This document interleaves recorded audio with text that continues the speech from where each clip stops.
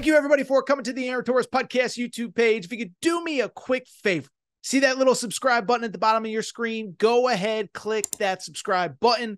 Really does help our channel grow, our audience grow, and I really do appreciate it more than you know. So click that subscribe button. Appreciate your support. Now, here's the video that you came here for. All right, everybody. I'm back. Gonna be back. So it's about 7 p.m. Eastern time on Thursday night. We just did a transfer portal update on Tuesday. The plan was not to do another transfer portal update today. Obviously, Sweet 16 is just about to tip off here, but there has been so much news over the last 2 or 3 days that I feel like we have to dive into the transfer portal news and notes. Just since Tuesday when we last did an update, we got some major players that have entered. Couple commitments that seem to be on the brink of happening. So let's go ahead and dive in. As always, my transfer portal rankings at AaronTorresOnline.com. Also, by the way, CBB Transfers on Twitter is your spot for all transfer portal news and notes. Let's start, certainly not maybe the biggest name that has entered the portal, but I think you can argue the most significant piece of portal news since Tuesday night. It came Thursday afternoon from Lexington, Kentucky.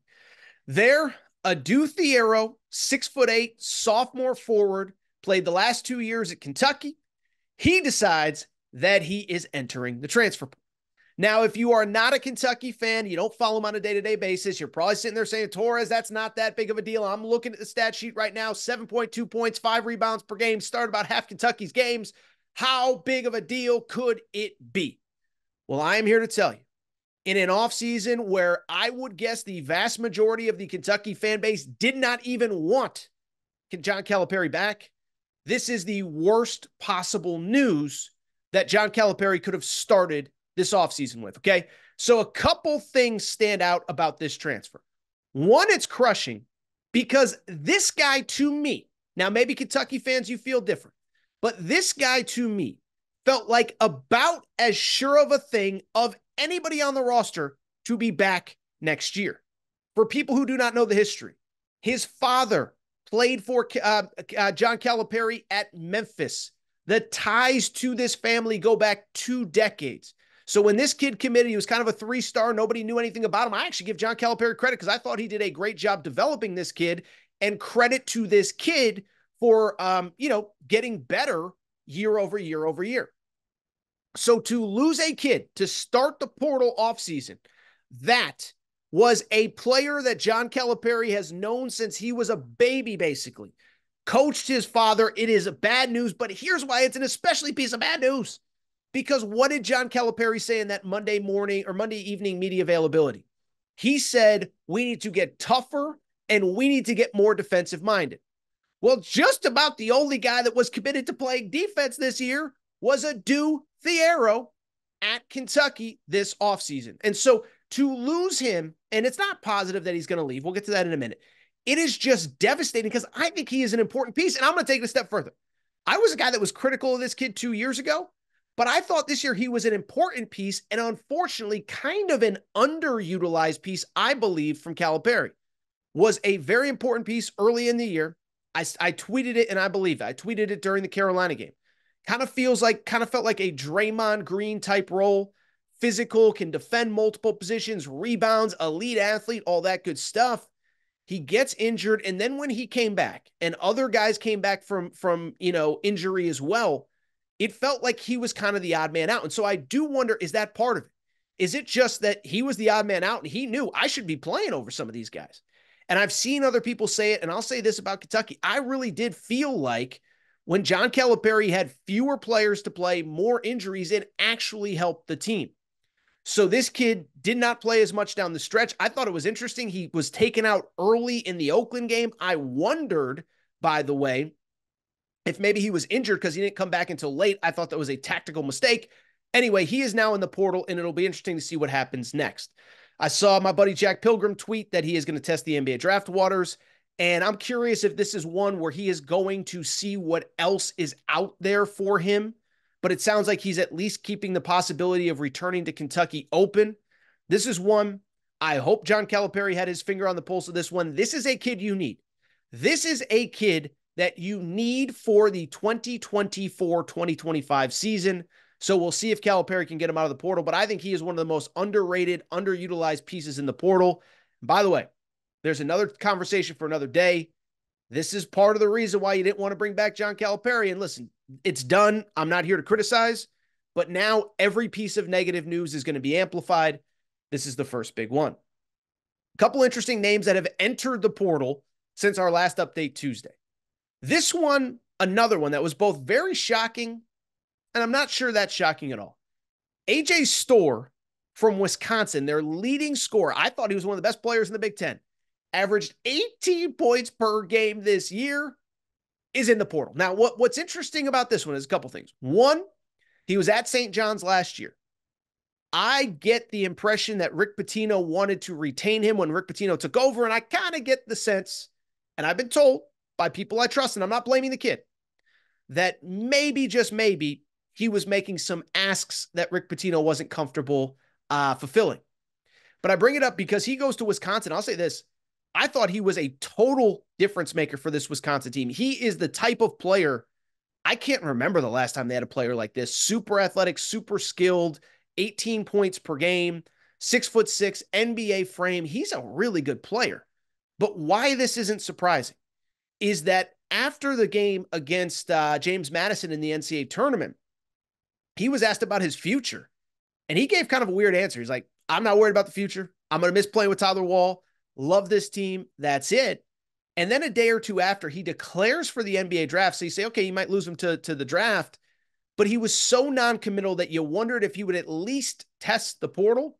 And it appears as though that is what he has done. We will see if AJ Storr ends up transferring, ends up going into the NBA draft. But from what I have been told, this is an NIL play. Is there a bigger bag out there? Is there a bigger opportunity out there? And by the way, I'm not blaming the kid. This is the world that we have created. Multiple time transfers, NIL, collectives, whatever. Go get paid, man. And if it gives you the opportunity, if there is a spot financially that you can take care of your family, I'm never going to criticize. These are the rules we've created. I think there's a possibility that he does transfer. We will see. But when I put out my transfer portal rankings on Tuesday in terms of best players, I had Zeke Mayo at number 1, who we're going to talk about momentarily. I think this guy has surpassed Zeke Mayo as the best player in the portal. Let's keep it going because another very interesting name, Riley Kugel, okay, 6-man at Florida, really good player, was a guy that I think people thought could be an NBA type player, comes back to Florida this year, kind of the odd man out in the Walter Clayton, Zion Pullen, all the guys that they had. But bring it up because he was a really good player for Florida, 9.5 points per game off the bench, NBA athleticism. And what's interesting about him, I said when he entered, I said he'll be one of the most coveted players available. But here's the thing. After entering on Wednesday, he is already down to 4 schools, which he announced publicly on Thursday. And those 4 schools are Kansas, Houston, UConn, and Arizona. Now, I have no inside intel here, but I'm just kind of putting puzzle pieces together. Arizona, if nothing weird happens, has about 1 million guards coming back next year. I was at Arizona Media Day on Wednesday at Staples Center, Crypto.com Arena, whatever you want to call it. I didn't get the sense Jaden Bradley's not going to be there next year. I didn't get the sense that KJ Lewis is not going to be there next year. They have 3 5-star guards and wings committed for next year. Carter Bryant, McDonald's All-American, Jamari Phillips, and then the 5-star kid that just reclassified within the last week. Kylan Boswell obviously is only a sophomore. Is he going to come back? Is he going to test the waters? Whatever. So I don't know that Riley Kugel makes sense at Arizona. I could be totally wrong on this. I don't get the sense that UConn is necessarily the spot. To me, I could be wrong. This kind of feels like a Kansas thing. Okay, so because why do I feel like it's Kansas?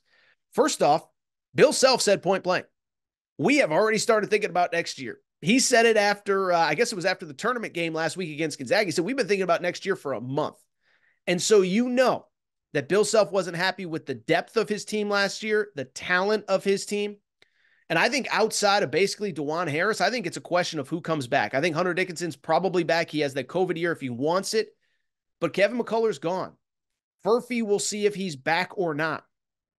But whether those, even if Furphy's back, there's still 2, 3 guards that you need to add to your roster. So my hunch is that Riley Kugel, if I had to guess a favorite, it would be Kansas. But let me also take a minute and talk about Kansas for a second, because I think you can see, based on what Kansas is doing, Bill Self is gearing the F up this offseason, okay? Because the bottom line is, Bill Self, like a lot of these great coaches at blue blood programs, he has historically kind of cherry-picked a guy here or there. Only the big names, the biggest fish that are in the portal. Hunter Dickinson last year, Remy Martin a few years ago, Kevin McCullough a few years ago. He is not, he is full speed ahead this year. We just talked about Riley Kugel. I think it's worth noting Zeke Mayo, who we talked about a minute ago. I believe outside of AJ Storr, probably the best player in the portal. Well, Zeke Mayo, Summit League Player of the Year from South Dakota State. He put out his first list of schools via 24/7 Sports High School Hoops. And here is the list among other schools: Kansas, Texas, Missouri, Florida, Houston, Alabama, Indiana, Arkansas, on and on. There's about 20 other ones. I'm not going to name them all. But I bring it up. Kid is from Lawrence, Kansas. Kid also declared for the NBA draft. But I think there's a very good scenario where, listen, I think Bill Self's probably sitting there looking at it like, we let this kid get out of Lawrence once. Let's make sure it doesn't happen again. 6'3", really explosive guard, 18.5 points per game, 3.5 assists, 6 boards at 6'3", 6'4", shoots the crap out of the ball.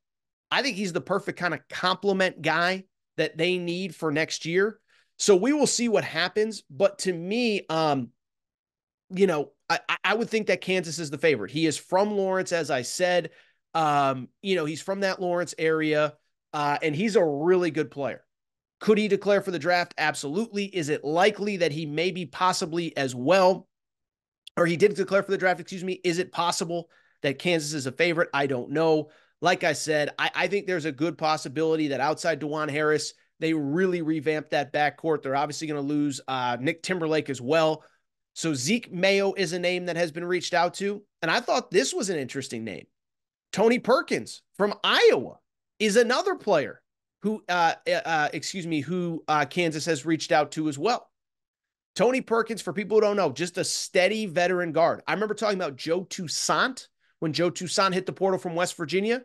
Joe Toussaint began his career at Iowa. I bring it up because Tony Perkins to me feels the same. 14.5 points per game for Iowa this past season, 4.5 boards, 4.6 assists per game. He was one of the few bright spots for this Hawkeyes team this past season. Well, he is now in the portal. And you talk about the big boys, big game hunting for Tony Perkins. Kansas, UCLA, Indiana,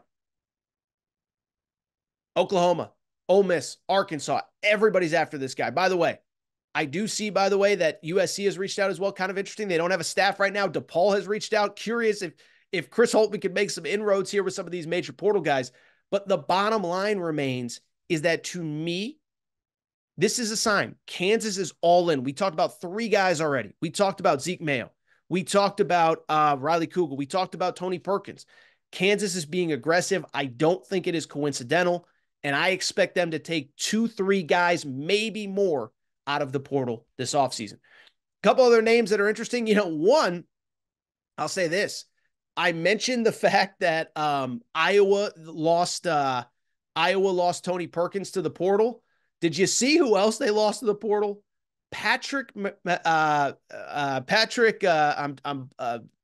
over here. Patrick McCaffery, who's obviously the coach's son. So Coach Fran McCaffery, I don't know why I said McCafferty. Fran McCaffery, his son Patrick McCaffery, entered the portal on Wednesday. Now, this was a big thing, and I think Fran McCaffery, because of how he's handled himself on the sidelines, people making a big deal about it. I don't think it's as big of a deal as everybody says. He got injured, came back from injury, didn't play as much, and he's a player, and this is certainly not something I would ever make light of. He's a player who's been very vocal about mental health struggles. And so you wonder, playing for the state university, playing for your father. I saw somebody tweet this, and I think there's probably some validity to it. Is it possible that maybe he just wants to enjoy his final year of college basketball without the pressure of playing for his father, without the pressure of being under the spotlight at Iowa? I don't know, but my guess is that's probably the case. Couple other names that are definitely worth noting. One, I saw this, Joe Tipton. Corin Johnson, a guard that played the last couple of years at Washington, is a very good player. Or he played his freshman year at Washington this year. He's from Seattle, and because Washington isn't very good, I don't think a lot of people know the name. But as a freshman, or as a sophomore this year, averaged 11 points per game, super, athletic guard at 6'2". I think he can be, in the Big Ten, a really good player next year for Washington. But what's interesting is he has put out a final list already. Florida, Oregon, Indiana, UCLA, and a return to Washington. He's from Seattle. I'll be curious if Danny Sprinkle can move fast enough to get him, because I think he's a very good player that you want to build around. But he is down to a Final Five: Florida, Oregon, Indiana, UCLA. We'll see if he has any other visits in him or any other decisions in him. I saw Doug McDaniel somebody texted me that Doug McDaniel is going to visit TCU this weekend. TCU obviously needs a replacement for Jameer Nelson Jr., who obviously just graduated, fifth-year guy. Obviously the big name, Tucker DeVries from Drake. Of course, Darren DeVries is his father. Tucker, of course, was the Missouri Valley. I'm all over the place today. Sorry. I got to get this update in before these games start. But Tucker DeVries, 21 points per game, 7 boards per game, a 37% three-point shooter. Played the last couple of years at Drake for his dad. His dad, of course, took the West Virginia job. He will follow his dad to West Virginia. That's a kid you can build around. He's a high major player. He would have been a high major player out of high school, but followed his father to Drake. His father takes the West Virginia job. He is following him. So great piece for his father to build around. And then one more name. We got a lot of UConn fans who watch us here, but also Gavin Griffiths. Got to give him a quick shout out. Played high school ball in my hometown of West Hartford, Connecticut, not for my alma mater. He played at Kingswood, Oxford. He's from Central Connecticut. 6 points, 2 boards per game at Rutgers, but he's a former top 50-ish recruit. I think he has a chance to be really good. I will be curious the type of teams that reach out to him, because I think he is a high upside guy with a lot of potential. I don't have any intel that suggests that he's going to UConn, but I could see him being a piece that UConn brings in 2 years from now. He's really, really, really good. So I bring it up to say another interesting update here. I think the big story is Adou Thiero. I also think the big story is Bill Self. And obviously, as the portal gets crazier, as stuff keeps happening, we're going to keep you updated here on the Aaron Torres Pod YouTube channel. Make sure to